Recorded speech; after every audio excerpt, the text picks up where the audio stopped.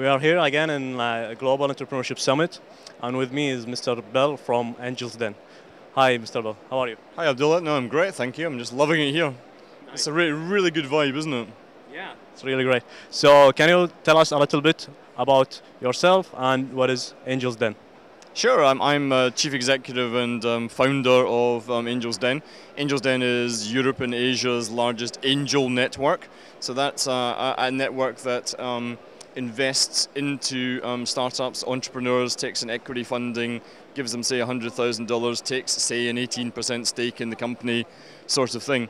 And what we do is facilitate between the business angel who has the money and the entrepreneur. So at the moment we have 5,800 angels across the world, and we throw that together with 19,000 entrepreneurs who are looking for funding. Nice. So how did the idea came up to you guys with the Angel's Den idea? Yeah, that's a great question. It came about because we spotted a niche in the market. We are. I was very lucky. I made some money. People kept on coming to me asking me for money. They didn't know I was Scottish, so I'm not going to invest, obviously. But I then set about trying to find money for this project, other people's money. And in so doing, I met people who pretended they had money. I met people who pretended they knew people who had money. I met people who pretended they could help me write my business plan or pretended they could get me investment ready. And at the end of 6.5 months, I walked away with nothing. And I thought to myself, I'm an accountant, I'm an investment banker, and I'm Scottish. I'm getting ripped off.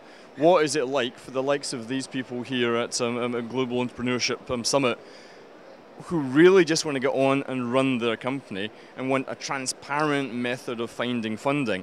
Because the dirty little secret is there's more money out there than we could ever possibly need.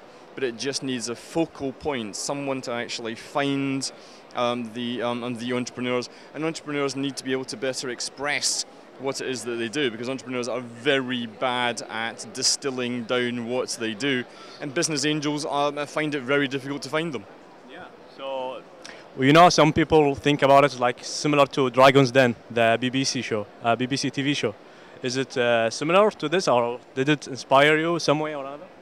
Yeah, it inspired me to do it completely the opposite way. Because whilst that show is spine-tinglingly good television, in fact it's very far from the truth. And I think our research shows that in particular women entrepreneurs get put off because they think they're going to be fierce, they're going to ask them horrible questions, they're going to make them cry live on television, where in fact a business angel is looking for a partnership. He's wanting someone to give the right answers, not the wrong answers. There's no trick questions. These guys are really keen to invest because they need a better return than the banks are currently giving them in the marketplace at the moment. So if you happen to have $1 million dirhams sitting in the bank, first and foremost, you're kind of lucky. But actually, you're also losing money every year given inflation. And whilst the angels are many things, they're not stupid. So they are looking for things to invest in. They're desperately looking for things to invest into every day. Nice. So how does it work? Like, I have a startup right now. It's called Fish Me, by the way. So I am like in the early stage.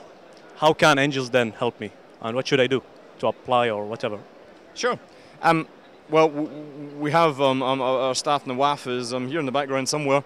I'm sitting in Dubai. We also have people in Kuwait and Abu Dhabi and Qatar. The first step is to go and meet them, and they'll talk to you in plain language. It's not intimidating. They'll tell you what's needed, what's not needed, how to do it, how actually not to pitch. If you're chosen, then we train you how to pitch. And by the way, great plug for your company. That was good. What was it called again? Fish Me. Fish Me. Let's just get that in again. Fish Me. Yeah. So you have to be trained, find out how to actually do the pitching, and then we have an event. And the events vary across the world, but really the essence of how we do it is that we get, say, 8 people together. There'll be 8 tables. Behind the table will be 1, 2, 3 business angels, and you then have 4, 5, 6, 7 minutes to pitch your business. You get up, move to the next table of 1, 2, 3 angels, the whole event is over in less than an hour, but the whole point is that the guys get to see whether or not you can distill it down, whether or not you're passionate. But really what they're about isn't necessarily to see about your business or your business model, it's about you. And some people say, there's no way I can distill my business down to 5, 6, 7 minutes. The point is that most people have probably made their minds up about whether or not they want to hang out with you in the first couple of minutes.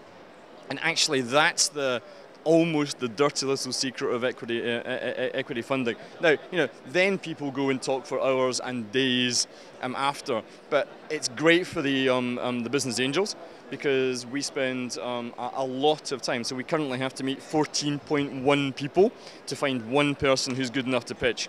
So we have a huge filter. We're seeing something like 150 business plans every day. And from the 150 across the world, we might take 10 of those on, maybe. So yeah, that was my next question actually, getting into numbers. Like how many people apply for each office, or like how many offices do you have right now? And how many business plans like people are applying? And how much money you raise for them, and this kind of numbers you can share with us. Yeah, sure. So here we are today in Dubai. In Dubai, I would say we're getting sort of 5 or 6 business plans every day, sort of thing. But the really sad thing is that often those are not good enough yet to pitch. So they won't have the growth possibilities. The people won't be able to explain what they do. We find that a lot in Dubai. People mumble. They haven't got the right body language. They just can't. They can't move outside it. Geeks, especially techie geeks, so bad at explaining to a normal human being exactly what it is that they're trying to do. And it's like a verse from the Quran itself that slaps them in the face. You go, what's somebody, I have to be able to explain myself before they're going to invest? Well, yes, you do. And that is the biggest problem. That's the biggest hurdle. Our average deal size, and I'm sorry, what is it? It's £203,000 is the average. The average number of like money you raise per round. Yeah. And then of the 8 people pitching, so we're running 9 events across the planet, and we are currently funding 3.6 out of the 8. So it's it's a very high hit rate in terms of people that are pitching. But remember that we've rejected a very large number of people to actually get to that stage. But really, all you're caring about, is getting into the pitching event. Yeah, exactly. So let's take, for example, London office. How many deals do you get? How many times do you do the event? And like, what is the successful rate for an entrepreneur like to apply and get funding? Sure. So in terms of people who actually get funded, we're funding roughly 2 to 3% of people who apply to us. And the major reason for that is that we have a very high filtration rate. So we're getting something near 150 business plans every day. Of those, we can reject 120 of them because they just won't stand up. They'll be, I've come up with a new Facebook or something that's just something so stupid, a chocolate giraffe, or something along those sorts of lines. So we throw those out, and then we'll actually meet, say in London in the British Library, we meet 20 people a week, and of the 20 people a week, we might take 2 of those on. And the biggest problem, as I say, is people actually being able to verbalize what it is that they do.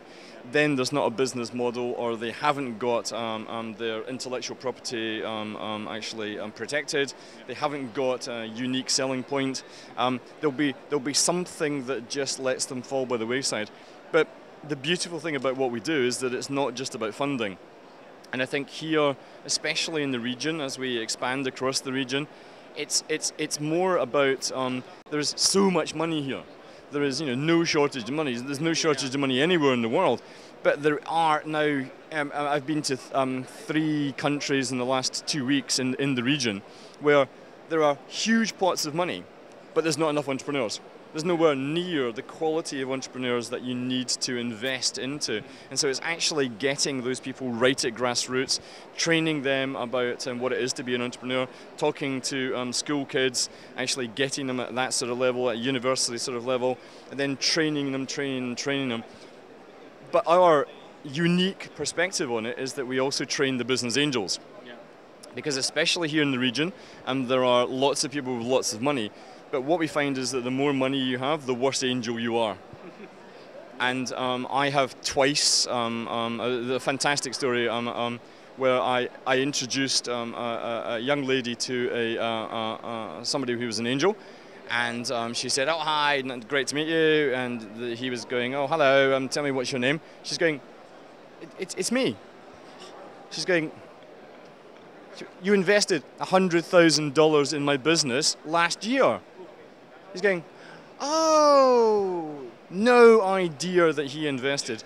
And in a sense, it's like, it's good because she's got $100,000. But the whole beautiful thing about angel funding is that angels give you the money, but more importantly, they give you the mentorship, they give you the support, they give you their contacts, a little black book of contacts, and it's that sort of thing that really moves through. What we call it smart money. My last question was going to be is like, if I am now an entrepreneur in the Arab region, what should I do to apply for angels then? Yeah, well, look it up on the website. It's www.angelsden.com. That's we're wacky guys like that, and you'll see the WAF in Dubai and our offices across the region. We really try to make it as simple as possible for entrepreneurs because we know that most entrepreneurs are attention deficit. The last thing they're going to want to do is fill in a 64-page business plan. Yeah. The last thing a business angel is going to do is read it. So it's like really simple questions. Exactly. We get you in there and get it done. Thanks. Thanks a lot, Bill, for your time and good luck. Thank you. Thank you. Cheers, man. Bye bye.